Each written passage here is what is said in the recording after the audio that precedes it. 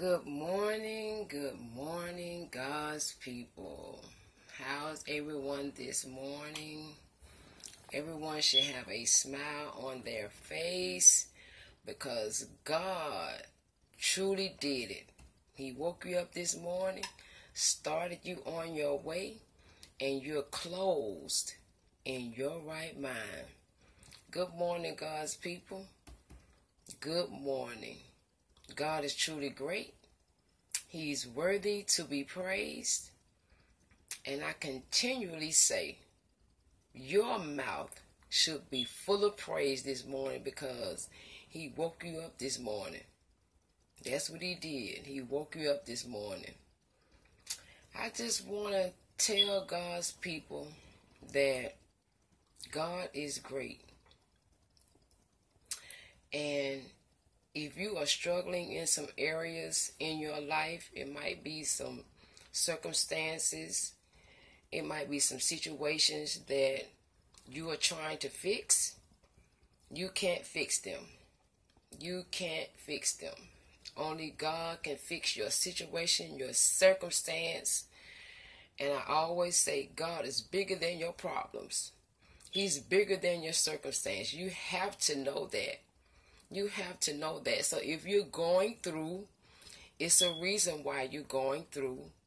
And if you're asking yourself a question, God, why am I going through this? And God is saying, why not you? Why not you?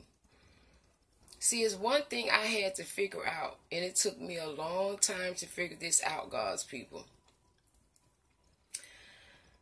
Everything works according to God's will and his plan.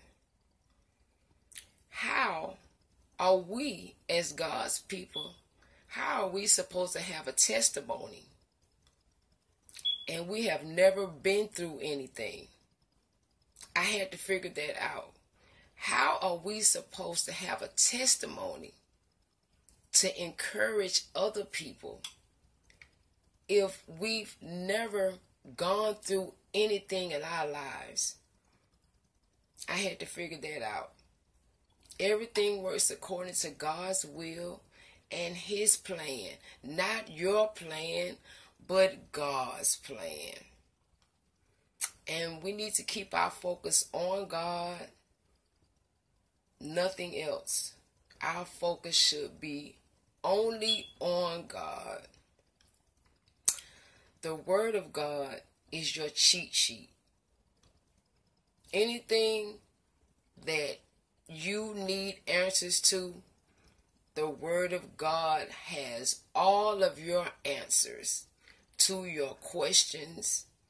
Anything that you're going through, any questions that you have, all of the answers are in the Word of God.